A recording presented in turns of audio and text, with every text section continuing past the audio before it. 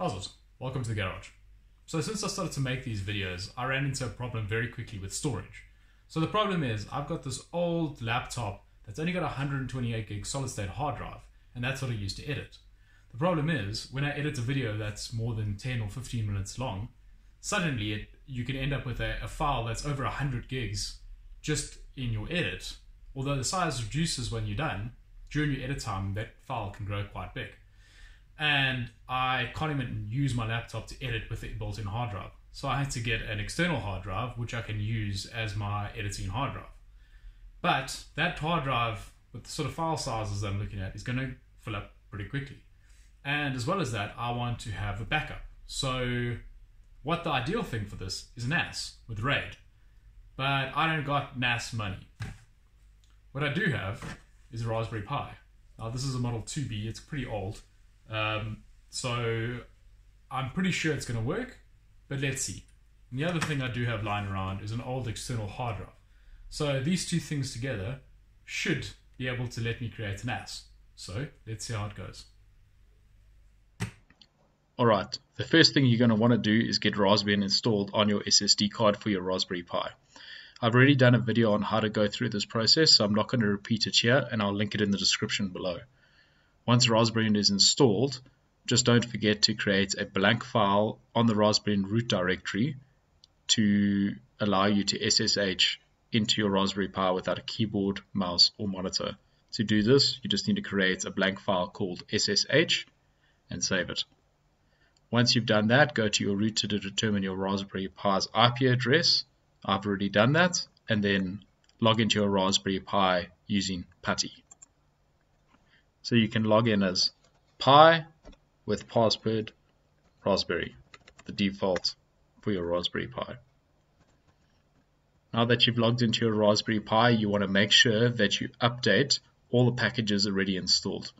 To do this, you go sudo apt update, and this will check what packages need to be installed on your Raspberry Pi to get it up to date.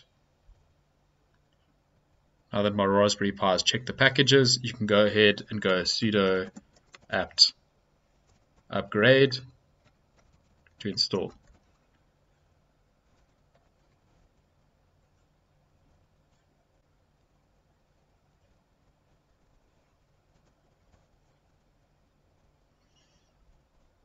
This may take some time depending on how up to date the Raspbian distro you installed was and when you last updated your Raspberry Pi. Now that everything's updated, you could stop here and just set up some Samba shares and you can access your media that way. But when I was doing some research for this, I actually found something called Open Media Vault. And Open Media Vault is a media server that's compatible with Raspberry Pi, and it has got a web interface for easy configuration, and it's got a bunch of features for sharing and setting up NASs, setting up RAID, and with the web interface, it's very easy to configure. So what we're going to go and do now is download and install that. So to do that, you can type in this command, and this will now start to insert. Sorry, that just jumped ahead there, but I'll put a link to this in the description of this video. So this install will take quite a while. It's got quite a lot to do, and once it's done, we'll be able to set up and configure an external hard drive to be a network storage device.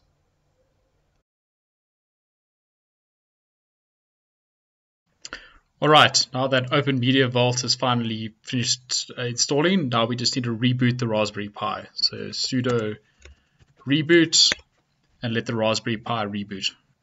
Once the reboot is complete, we will not need to re-log into our Raspberry Pi, won't need to use PuTTY anymore. We can then use the Open Media Vault web interface to continue with the configuration. So now you can exit PuTTY. Now that you've rebooted your Raspberry Pi, you can use the web interface to configure the rest of the Open Media Vault. So enter your Raspberry Pi IP address into the address bar, then you can go ahead and log in. The default username is admin, and the default password is Open Media Vault. So enter your details, and you can log in. Now once you've logged in, the first thing you're going to want to go and do is just change the default login password. So you can do that by coming to General Settings, Web Administrator Password, and enter a new password. So you go ahead and change your password. Otherwise you will have open access. Anybody on your network will have open access to your Open Media Vault. Hit save. That's done. And once that is done, you want to go to General Settings again, and your auto logout you want to change. Default is at 5 minutes. You want to set it to disabled. Otherwise, while you're working, you will find that you are constantly being logged out of your Open Media Vault web interface. Then click Save.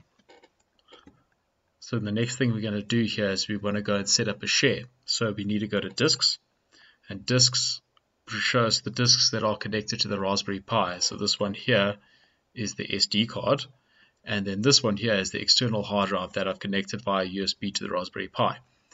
Now this will need to be formatted in a Linux file system. So if it's formatted as an NTFS drive or a FAT32 drive, you may have some issues, and you will need to wipe it and reformat it as an ext3 drive. If you don't do that, you may run into issues with setting up the shares, and if you're not using a Linux-based file system on your shared drives, there can be issues. There's a lot of overhead with FAT32 and NTFS that Linux won't necessarily deal with very well, and you may also end up with slower transfer speeds. So you will need to wipe your drive. Just be aware of that. Anything that's on it will be lost. So I've got my drive set up here. Now I want to go ahead and go to File Systems, and here I want to add the drive to the file systems. So this is just the boot and the balance of the SD card that we can see here. So I want to create a new system. There we can go select device, and we're going to select the external drive, and we're going to give it a name, backup NAS. Apologies, it's an ext4 format, not an ext3. So file creation may take some time. That's fine. We say yes. So the initialization process for these drives can take some time, especially on bigger drives. So just be aware of that. It may take a few hours to initialize a drive when you add it to Open Media Vault. Alright, so now our disk is finished initializing, so we can close this, and we can see our backup NAS file system ext4 has been initialized. It's online. It's not mounted, so we can go ahead and mount it. Alright, we've asked to mount it, so there's been a configuration change. We have to say apply. Yes. I found this does take quite some time. I don't know if it's just because I've got a Raspberry Pi 2B and this is more suited to something a bit newer. But it does work. It just takes a bit of time to apply these sort of configuration changes. Okay, the configuration has been changed, and now we can see that the backup drive has been mounted and is online. So now with our disk initialized and ready, we can go ahead and we can create a shared folder. So we can go here to shared folders. We can say add, and we can give the shared folder a name. So I'm going to call it video backup. Where do I want to create it? On the backup NAS. And I'm going to give permissions to everyone, read and write permissions. So everybody has good read and write permissions, and we can say save. Our configuration again has been changed, so we have to say apply, yes. Alright, now that the configuration changes have been applied to create the shared folder, we can go ahead and add a user that will be able to access this folder. So I'm going to go add, and now I'm going to give the user a name. I'm going to give him my name, Chris, and then give him a password. You say save. Okay, again, configuration change has been made. We have to apply. We'll go ahead and do that. Yes, apply configuration changes. And now that we've added the new user, the last thing we have to go and do is enable Samba. So we can go here to SMB, and all we're going to do is say enable, say save, and that will allow us to find this device on our network. Again, configuration changes, apply yes. Now that Samba has been enabled, we can go ahead to shares, and now we need to add the shared folder that we've created over here. We now needed to add that to the Samba shares. So we go add, we select the shared folder that we want to add, video backup, and we're going to make this guests allowed to enable people maybe without usernames to access this folder. Otherwise you could make it no guests. It's up to you. It's not going to be read only, it's going to be browsable. You can just normally leave these settings as is, and we can go and save. Configuration changes, apply, yes. Okay, now that that configuration change has been made, we should be able to access this now from Windows. So if we open Windows, folder in Windows, we can go map network drive.